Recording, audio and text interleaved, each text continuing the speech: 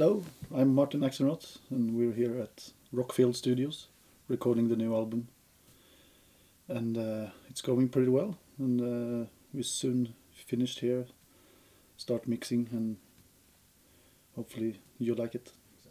Yeah, we worked with Tom the last time here also, so it went very smooth the last time. I think it went even smoother this time. We set it all up for one day and checked the sound and went through how we were thinking of this record to sound, and yeah, you talk about, like, is it an open sound, is it a closed sound, what kind of songs is there, what can we do to make sure it stays as natural as possible but still be able to get everything from it, and how to say, but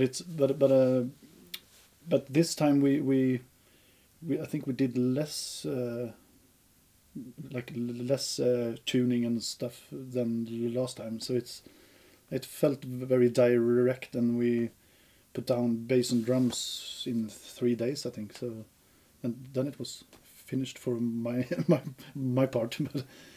But then you hear it build up also for everything.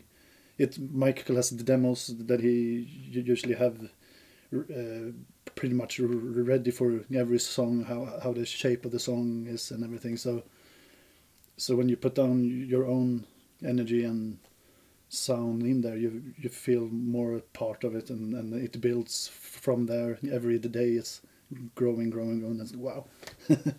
So it's been a lot of fun this time, even if it was quick, but it was very direct and felt good. This time I used the same kit as I use live nowadays. It's a hand-built DW kit. I don't think you can buy that in the store, so it's a bit designed as I wanted myself. But I use that live now a lot, and I like the sound very much, and it sounded very good in this studio also. It suits this kind of more how to say, you can go from very hard rock songs to a bit softer ish songs also, and it doesn't change that much in the natural, how to say, musical sound, I think. So yeah, that's my opinion. When you're recording with a guy like Tom, you get very relaxed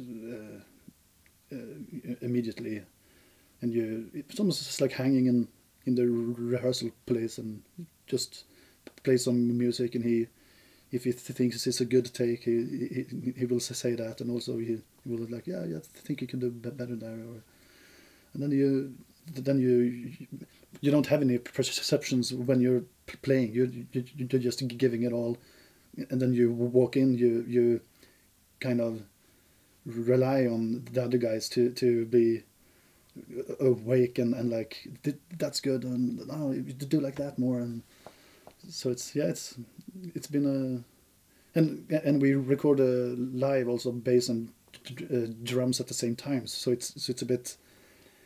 Even if I'm happy with one take, maybe Mendes isn't, or he's happy with the take and I don't. So you have to be in the right combined mode, I guess. So yeah, it's been 3 days, so it had to be easy, I guess.